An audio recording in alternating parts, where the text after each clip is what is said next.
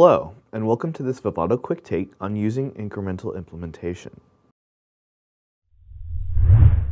In this quick take, you'll get an introduction to the overall design flow, including a simple design example. We'll see how the incremental flow is used in projects, then see how the flow can be run using tickle commands. What are the benefits of using the incremental flow? The first is runtime savings, which enables more turns per day. More predictable results means you spend less time between runs analyzing and fixing timing problems. This all leads to faster overall timing closure. When do you use the incremental flow? After making small isolated changes to design. Incremental flow can speed up place and route. If the design met timing before, but no longer converges after updating, you can influence place and route with the known good results. Testing shows you get the best results when the amount of changed cells in the net list does not exceed about 5%. That leads to an average place and route speedup of about 3x over the normal flow. Coupling up incremental with bottom-up synthesis flows can further improve results by isolating net list changes. So how does the incremental flow work? By taking physical data from a known good design checkpoint and applying it to the updated design. Since the updated design is very similar to the placed and routed design, matching cells can reuse their previous placement, and likewise, matching nets can reuse their previous routing segments. The incremental placer places the remaining new cells and may decide to discard some placement to improve performance. Similarly, the incremental router routes the remaining nets and may decide to discard some routing to improve performance.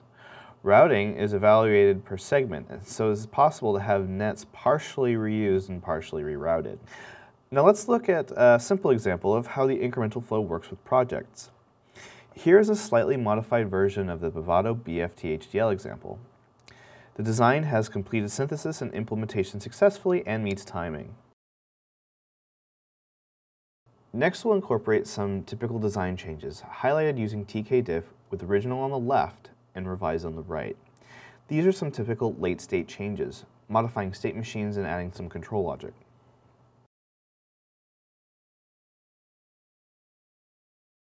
Now, let's update the modified source file in the project.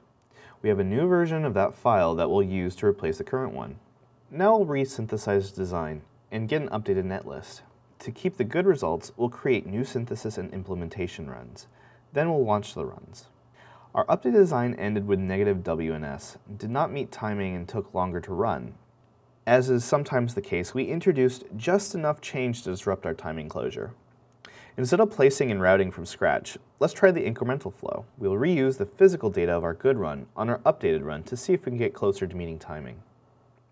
To set up the incremental flow, we'll create a new implementation run first. For this, right-click and choose Set Incremental Compile. This will prompt us to choose the checkpoint file corresponding to our good results. We'll browse to the impl_1 run directory and choose the routed DCP to make sure we get both the placement and routing to reuse. Notice that the incremental compile field has been updated in the project summary. Now we just click and launch implementation and the tools will automatically run the incremental flow.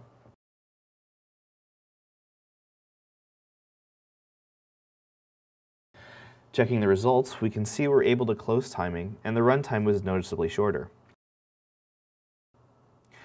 A summary report is generated when running in incremental mode. This is the incremental reuse report. The report shows statistics on the number of cells whose placement was reused, and similar statistics for nets. For this design, our percent reuse for cells was above 95%, which is good. So we've seen how the incremental flow is used in projects. What tickle commands are used?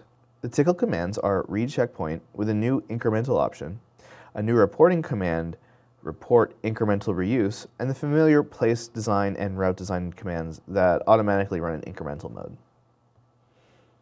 Let's read our synthesized checkpoint into memory and see what happens when we run read checkpoint incremental. We are running in non-project mode and our first step after synthesis is op design. We run read checkpoint incremental using our known good routed checkpoint BFT routed.dcp. The checkpoint is read, compared to design in memory, and placement and routing are applied to each matching object. If we check the device editor, we can see the matching objects. Cells have already been assigned their previous placements, and nets have been assigned previous routes. It is intuitive that for small design changes, this is a better starting point for placement and routing, both in terms of speeding up runtime and yielding more predictable results. Once the incremental checkpoint data has been loaded, we can run report incremental reuse to compare the two designs and generate the same report we saw earlier, with statistics on matching and reuse. If reported matching is low, say below 70% of the cells, then we may be better off running place and route from scratch. Also, once incremental data is loaded, placement and routing will automatically run incrementally. No switches are needed, just place design and route design. Additional matching statistics appear in the log file as the flow progresses. Now you have an introduction to the incremental implementation flow. For relatively small design changes, say less than 5% of cells, this is a useful flow for speeding up place and route runtime and recapturing time enclosure. This concludes the Vivado quick take on using incremental implementation. Thank you for watching.